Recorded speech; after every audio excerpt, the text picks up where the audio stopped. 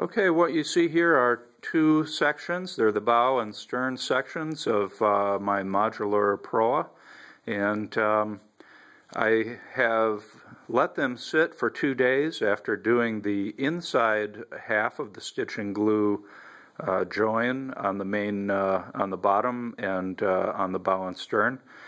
So it has cured out here probably between 30 and 40 degrees for 2 days, and usually when you do just the inside and you haven't done the outside yet, you've got to be very careful that the boat is it is still a little bit fragile. You do not have all of the strength that you need. You've got to get a piece of glass tape and epoxy on the outside of that join before it is strong. So always treat it with a little bit of care, and do not horse it around. But now here's how I know that it's pretty much stiff enough to work with. Basically, it starts to get crispy. You can hear, things.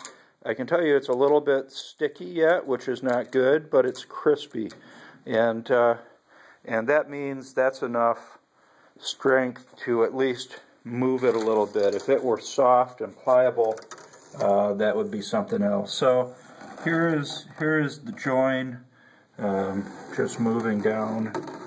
You can see it's fairly regular.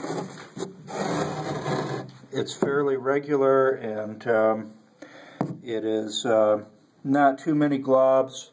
And now we're getting up to the bow, and I don't even get such a good look as you just got. I'll be looking at the video to see what it looks like. And now on the outside, I'm not sure if you can see if any of the filler has leaked through. Here we've got a broken piece, and then it just goes around. I'm not going to do the whole thing.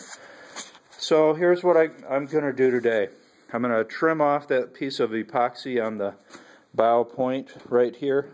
Get that off with a chisel, and then I'm going to turn this upside down on the table, and I'm going to chip off with a chisel each of the zip ties and pull as much out as I can.